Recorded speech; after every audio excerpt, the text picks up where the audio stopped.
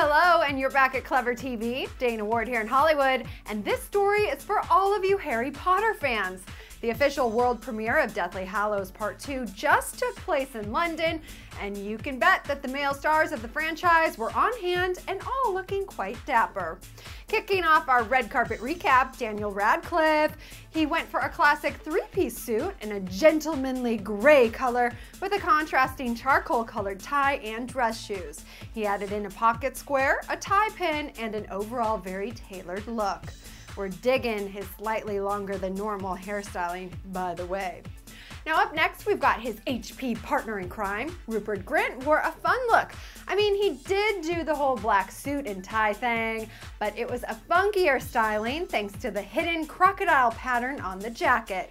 Rupert also had a longer hairstyling, and he was all smiles. Last but not least, Tom Felton walked the red carpet in confidence. He was looking like a quite modern man in his fitted suit, featuring a slim tie and quite pointy dress shoes. And he was definitely looking a little rugged with some extra scruff on his face. I gotta say, overall it was a very stylish red carpet for these Harry Potter stars. And if you want to check out the photo gallery from the DHP2 premiere, just click the link in our info section. I'm Dana Ward, and we'll catch you later.